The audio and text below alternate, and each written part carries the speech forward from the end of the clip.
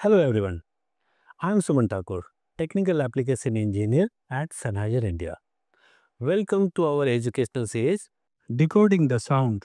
In this video, we will continue with the frequency coordination of multi-channel wireless mixed system comprising of in-ear monitor systems and wireless microphones with the help of Sennheiser Control Software WSM. This will happen especially when you do not have much time for technical setup in your live show.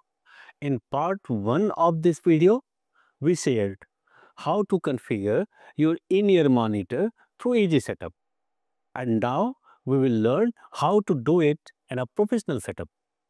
But our multi-channel system also has 8 channels of digital 6000 wireless microphones and 4 channels of EWDX wireless microphones. And now we must carry out the complete coordination of all these connected devices. Let us start with Professional Setup. Now open Professional Setup under Frequency Manager tab. The Professional Setup window contains 8 tabs, and these tabs are arranged from left to right in the most logical order for a live setup. Let's start with very first tab, which is Devices. Here you see all your connected Sennheiser devices. If you look at some of the devices, you do not have permission to click on the checkbox as these are stationary transmitters. You can only scan the connected receivers. In this view, you can see that all the connected Sennheiser devices are displayed in the upper part of the screen. Still, sometimes you may need to add some other devices or maybe custom devices which is there in the system, and you need frequencies for those devices as well. To add such devices, click on Add Devices tab here. A new screen pops up. Here you can select either Sennheiser or custom devices. For now, let us select custom device. Select a device from the device type list box and specify its maximum noise level. Say the device type is FM mic and the maximum noise level is 10 microvolt, which is good enough, or maybe 20 microvolt on a safer side. If necessary, adjust the minimum frequency spacing, but 400 kHz is again good to go. Adjust your setting in the system frequencies area. Say the custom device in which your system operates in the window of 480 MHz to 535 MHz. So let me put here that frequency range 480 to 535. Here you can select the desired number of channels. For example, consider you have 4 channels of custom devices in your system. Now add them and cancel to close this window. Should you need to edit the parameters or delete any device, you can select the device and click this Edit or Delete button to perform the desired action. Next is the frequency scan function. As all my EM6000 receivers and EWDX EM4 receiver are looped through and using the same pair of antennas, I will scan one of the digital 6000 receivers. Select one EM6000 receiver in the scan area by clicking on the checkbox and perform frequency scan. This will take some time, and you can see the progress of a scan in a scan area and the advancing spectrum scan in the graphical overview. Once the scan is over, go to next tab, Frequencies Bands. In this tab, you can set the prioritization levels for the frequency coordination and also exclude the disturbing frequencies from the coordination results. To add a frequency band parameter, click on Add button here. Now, in this tab, you can see you can specify discrete frequencies or maybe interference frequencies. If you know the usable band, you can specify that also. And if you know that within your working window a particular frequency band is not usable, you can also mention that. But at this point of time, I don't have any such need, so I leave it for now. Next is the System Region tab. Defining system region is useful when you want to operate certain devices or device groups in defined frequency ranges.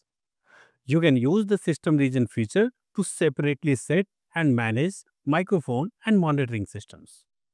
To add a system region, click on Add System Region tab. In order to define system region for these devices or the group of devices, I will select them one by one and move them to right hand side box. So at this point of time, I'm doing this for my in-ear monitor system. I know I have 8 channels of in-ear monitors and I'm going to move them all to the right hand side. Name it as maybe IEM system region and define the frequency range here. So this system is working in the frequency range of 718 to 790 megahertz. And in case if I am allowed to use this frequency range, I am good to go with this. Click OK and then you are done. Now add another system region and now we have a situation here. So I know that all these devices, the rest of the devices, wireless microphones, be it Digital 6000, be it EWDX system or the custom devices, all are sharing almost the same frequency window. So now we have to be careful and define dedicated system regions for all of them. So let us select maybe Digital 6000 system and move them on right hand side. So 8 systems, okay. Name it as maybe D6K system region and assign a frequency region of 470.2 to maybe 485 megahertz. Let's say, okay. Now the next system region could be maybe EWDX, all the 4 channels. Name it as EWDX and I can go with frequency range from 490.2 to maybe 500 megahertz. Good. Last but not least, I also have some custom devices. Maybe I can use a frequency range from 505 to maybe 520 megahertz and name it as custom system region. After confirming the Add System Region window by clicking on OK, the system region is displayed in the upper window area. And the frequency range used by the system region is displayed as blue bar in the graphical overview. Should you need to edit the parameter or delete any system region, you can select the system region from the upper part of the window and click this Edit or Delete button to perform the desired action. Next tab is the spare group, which allows you to calculate spare frequencies for your system. To add a spare group, click on Add button. Now if you want to calculate some spare frequencies for your system, select them one by one, say Digital 6000 and I wish to have say maybe 4 spare frequencies. I call it spare group 1, okay. So this I have put in my wish list for the coordination. I can add another spare group, say for my DX system, I need 2 more frequencies. Spare group 2, let's say okay. Maybe I also need some spare frequencies for my in-ear monitor devices. So say I need at least 4 frequencies. Okay. So now I have entered my wish list here. Next is the coordination tab, which allows the calculation and coordination of intermodulation frequencies that are suitable for the conditions at the venue.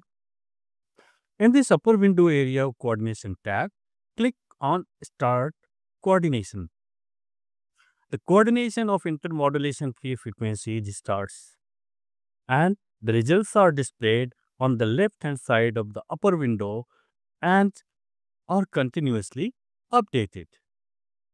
In this area of the coordination tab displays the number of coordination results, and this information remains visible even when you change to another tab like this.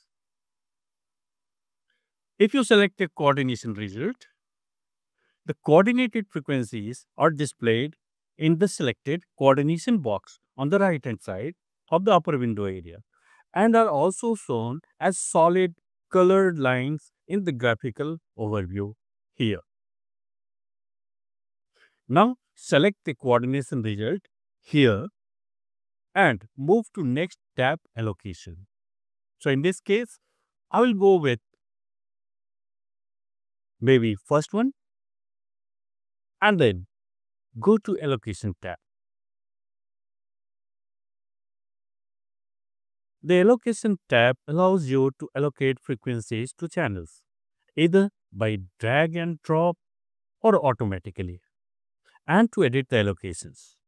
The frequencies are displayed in the selected coordination box on the left hand side, and the channels are displayed in the allocations box on the right hand side of the upper window area. Now, automatically allocate frequencies to channels by clicking on Allocate Automatically. Here, the allocated frequencies appear as dotted lines in the graphical overview. Finally, this is time to send the allocated frequencies to connected devices.